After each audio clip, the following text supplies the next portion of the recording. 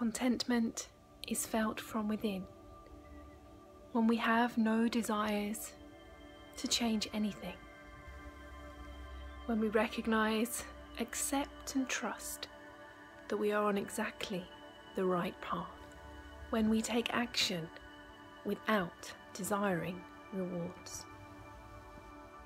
I allow those moments of contentment to arise spontaneously. I can't say I'm continually in a state of contentment,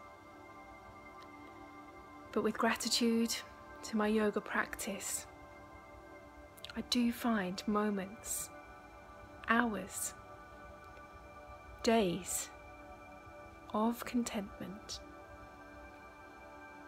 I'm still practicing, and I will continue on my yoga journey, practicing, observing when those moments of contentment arise.